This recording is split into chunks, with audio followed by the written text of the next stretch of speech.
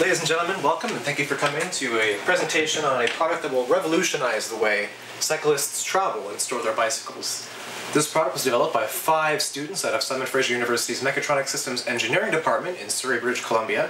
Those 5 students are Eric Dietlifs, Armand Krishnar, Cameron Madrid, Andreas Palma, and Arjun Silota.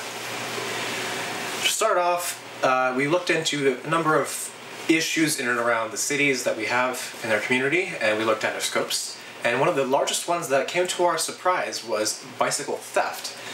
Looking into some Vancouver Police Department publications as well as news articles, we found that Vancouver is actually the highest annual per capita in terms of bike theft. And of all of those bikes that have stolen, less than 1% of them actually get a return to their respective owners. This distilled the problem definition down for us to a point where we really wanted to focus on getting the bicycles back to the owners who had their bicycles stolen from them in the first place. So to do so, we decided to develop our problem definition, get some concept selection matrices going, and once we had our general idea ready to go, we split up into 3 teams. Those 3 teams were hardware, software, and integration.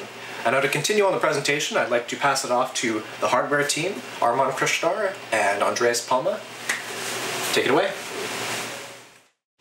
Good day. My name is Armand Krishnar, and I am part of the hardware subteam for MSE102's Team Alpha for this term. 2 of the main things I focused on were hardware design using SolidWorks and Eagle PCB, as well as the circuitry development using breadboards and a lot of jumper cables. Early on in the project, we had to distill down which features we needed in the final product, and to do so, we used a concept selection matrix with 3 main factors. The first one was cost, second one was ease of use for the final user, and the third was the specifications and difficulties associated with using a bicycle. This includes the vibrations the system would be under, weatherproofing, as well as the size constraints of placing a device on a bicycle. The final features we ended up choosing were twofold. Firstly, a tracking unit which would provide data to the end user stating where the bike is at all times, and secondly, a siren or an anti-theft deterrent to go on the bicycle that would alarm people around if someone tried to steal a bike.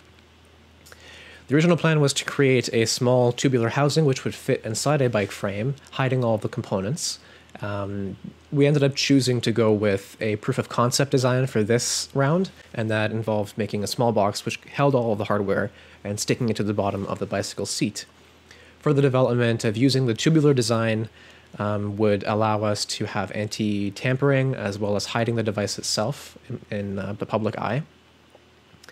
In terms of feature implementation, we needed to decide which sensors and which compute unit we would use to gather the data, interpret it, and tell us what's going on with the bicycle. For this, in our final design, we ended up using a Neo 6M GPS unit. The Neo 6M GPS unit collects data and coordinates and provides it to the compute unit whenever the compute unit triggers it. To do so, it has a patch antenna, very small, which makes it easier to hide within the bicycle frame. The patch unit collects GPS data from 3 satellites in the sky and triangulates its position, and then sends the raw data location directly to the compute unit.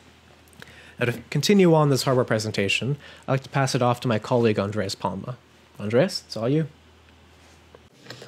Hello, my name is Andreas Palma. I mainly focus on hardware development and implementation. To continue with the features, the siren was initially designed to use 2 small speakers powered by a small amplifier connected to the computing unit. As we progressed in design, we chose to switch the amp speaker system to a piezoelectric siren, which allows for a great deal of volume with a low power input. The siren used has a voltage input range of 7 to 15 volts DC, with a current draw of 300 milliamps. The circuit chosen to drive the siren was a 9-volt DC battery in series with an NPN transistor, and finally, the siren.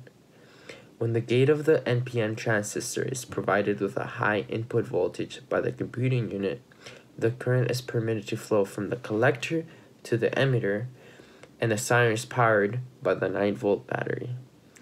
This circuit allows for a higher voltage supplied to the siren without damaging the computing unit. The computing unit chosen for this system was a Raspberry Pi Zero W. This computing unit was chosen for its low price, a wide variety of modularity, compact size, and its built-in low-power Bluetooth transmitter. The Raspberry Pi Zero W is powered by a compact battery bank to allow for the system to be recharged. Sensory input to the Pi Zero includes the Neo 6M GPS and can have further modules added.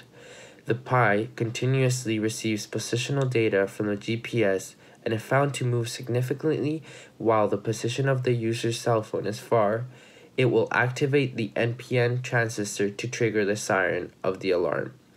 For the future development of this device, we could have developed on a single PCB, which would lessen the cost per unit and allow for a smaller circuit footprint to make the system smaller and more discreet overall while hiding it inside the bike. Of course, the hardware of a system is only useful with the right software.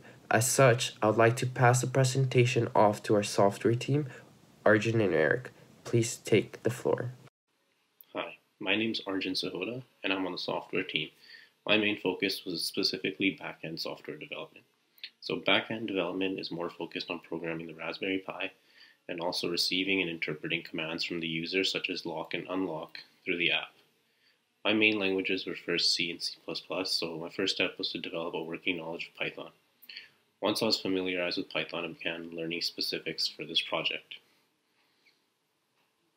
Unfortunately, due to the current conditions, I was unable to get much real practice done for the coding because I don't have the necessary components with me. So the first main functionality we needed for this project was GPS. We need GPS to continuously keep updating its location so the user can always know where the bike would be. For something to update continuously and just keep going on and on, you need to use in code what's called a while true loop, and then you put the conditions inside that, and then that snippet of code keeps reevaluating. So the snippet of code shown on screen now shows the while loop, and inside it has the variables for latitude and longitude. Beside that, we can see what the basic output for the coordinates would look like. It shows the series of latitude and longitude coordinates, and it just keeps going as long as the code is running. This now would need to be sent to an app where there would be displayed on a map. In order to update the coordinates in real time to an app or a website, we needed to use an API. So I was looking into an API called PubNub to provide that service. I chose PubNub because it is user-friendly and free, and also has the ability to deliver real-time alerts, push notifications, and SMS messages to a phone or web page. Now the next big thing for us was the speaker. So when the bike is placed in lock mode, the Pi would be programmed to set a distance radius of about 5 meters from its current location. If the bike leaves this radius, then the Pi would be programmed to send a voltage to the siren, which would make it go off. Another feature we had just began exploring before the shutdown was the use of a pressure sensor placed under the bike. If the bike was set to lock mode and the pressure sensor evaluated to true, that means someone else is on the bike, so it would trigger the alarm. We didn't get much time to work with the pressure sensor, however. Now I'll pass it on to the other member of the software team, Eric, to discuss front-end development. Hey, my name is Eric Dietlefs, and I'm the second team member responsible for the software development end of this prototype. My main task was working on the front end of the software, where I had to make sure that the user would be able to work with the program easily, and that it would appeal to them. This task included taking the information that Arjun's program would be acquiring, and finding a way to translate that information to the user in a friendly and easily understandable manner. I also had to figure out a way for the user to communicate with the device itself, telling it when to activate certain functions, such as only activating the tracker and not the alarm system. Now that we have a basic outline of what this program is supposed to do, let's take a look at how it looks. Once users open the app, they'll be brought to a login and registration section. New users will click on the registration tab, where they are prompted to enter their full name, username, password, and their specific tracker's serial number. Once they have registered, they'll be brought to the login tab, where they'll be entering their username and password to log in.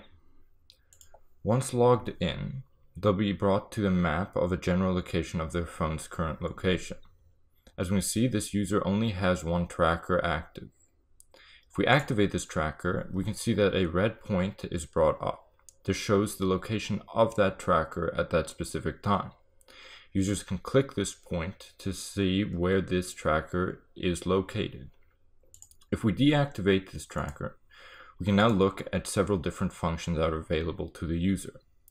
Users will be able to click on the Previous Locations tab and see the 15 previous locations of where this tracker had been activated or deactivated.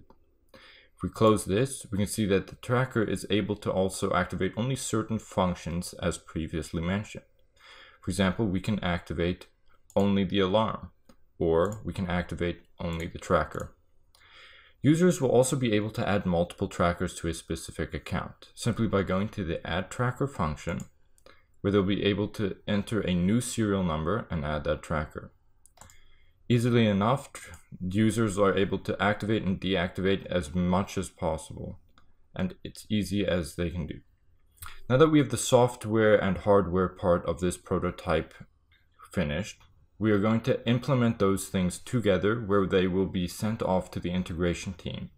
The integration team will then implement these two different sections of the prototype and figure out a way for them to be added to the bike itself. Hi, I'm Cameron, and I'll be talking about the integration side of our prototype.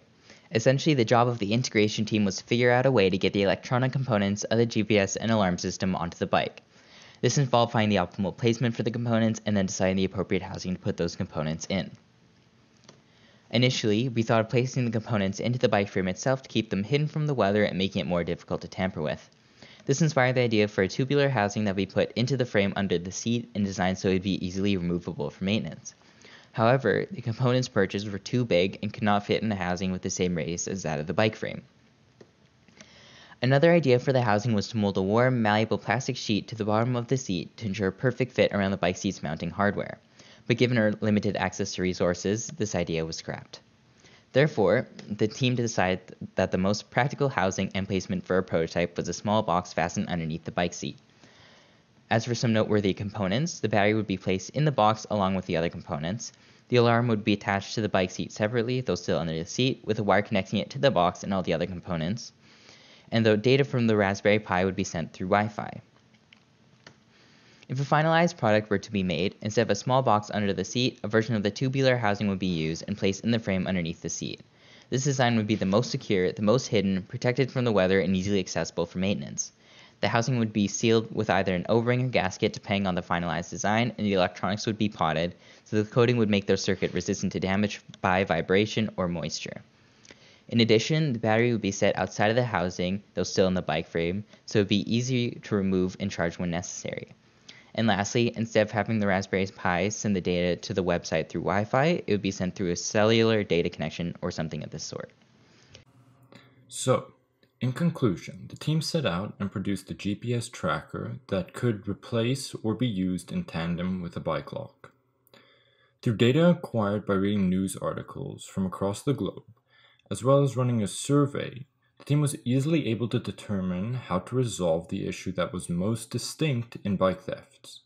Specifically, create a product which helps victims of bike theft relocate their stolen bikes.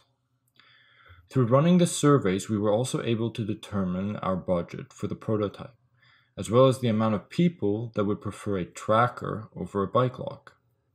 Our goal to resolve the problem of having bikes stolen and not being recovered was achieved. It must, however, be emphasized that this prototype was not meant to be a finished system. There are a number of ways in which the system remains unfinished. For example, the device still remains exposed and not theft-proof, and the mobile app should be readily available for users who do not have phones. Both these situations could easily be resolved when moving forward with the final design. Another flaw that one could encounter with a tracking device is to keep the user safe from their devices being compromised and used in an unlawful way. The importance of this prototype lies in the fact that it has demonstrated that there is an alternative approach to how we secure our bikes and equipment in general by allowing it to be stolen, knowing that it will be recovered no matter what happens. Not only is this prototype in many respects a good test system for further research and development, but it also helps push boundaries in both the security of items and the integrity of people around us.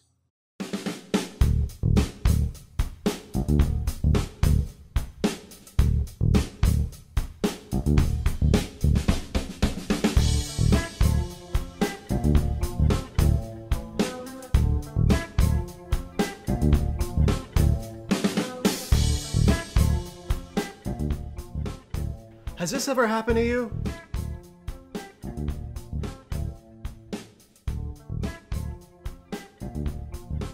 Vancouver has the highest per capita annual bike theft numbers in Canada. Police report less than 1% of bicycles found are returned to their owners as they cannot be identified. Introducing the Bicecurity System. The Bicecurity System was designed by a team of students looking to make travel to and from school more reliable and less stressful. The device uses a specialized system of sensors to detect unauthorized bicycle movement when the user is away. The Bicecurity System has a system of sensors built into it that allows it to know what's going on around it and where it is at all times. If being used without the owner's knowledge, an incredibly loud siren will blare, alerting those around the bicycle to the actions of the thief. The system also alerts the owner via cell phone notification, where they can disarm the system.